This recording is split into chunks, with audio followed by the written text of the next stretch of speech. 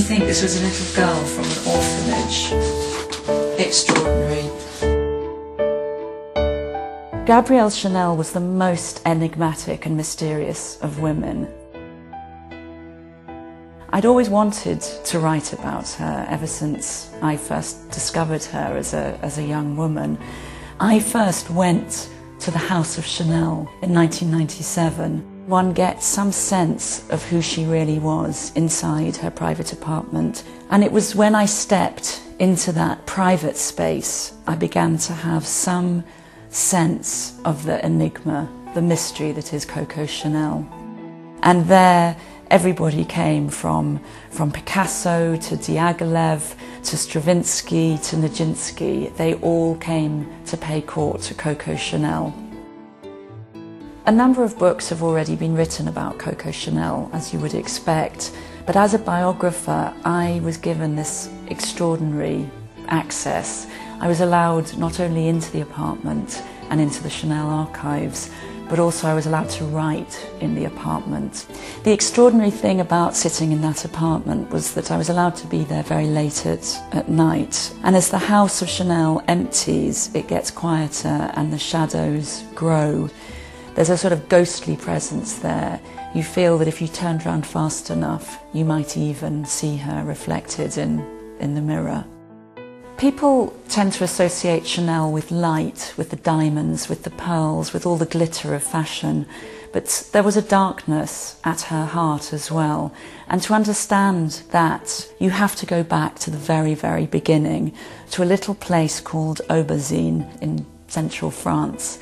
I went there to the monastery, and this was the place that was becoming a home to a young girl who had just lost her mother and been abandoned by her father. One of the most startling things about Aubazine is that there's no figurative stained glass, but there in these windows is a clearly recognisable origin, I think, of the double C logo. I mean, it seems almost sacrilegious for a British writer to write a book about Chanel because she is the most famous French woman in the world, really. But I realised that Chanel has intriguing links with the British that have never been written about before. She came to England because of the Duke of Westminster, who she met at the end of 1923. And there are wonderful pictures which I discovered in private archives of Chanel entertaining the Duke of Westminster's hostess and mistress, totally accepted by British society in the late 1920s, surrounded by duchesses and ladies and absolutely every grand person you could think of. One of the Duke of Westminster's closest friends from youth was Winston Churchill, and it was through the Duke of Westminster that Chanel met Churchill and became friends with him. This was a friendship that was to be absolutely crucial during the Second World War. There's been a huge amount of speculation about Chanel and her activities in occupied Paris during the Second World War.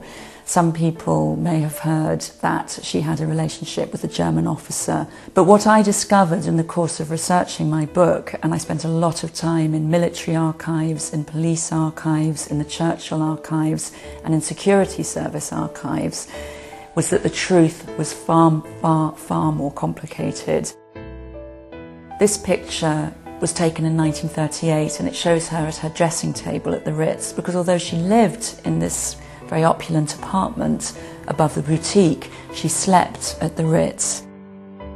Growing old is not easy for anybody, but for Chanel, who had been such a great beauty, she was her own best model, her own best advertisement. She nevertheless managed to face herself in the mirror every night at the Ritz. She had nightmares, she slept walked, but she remained powerfully heroic. She continued to work and to design until the day she died.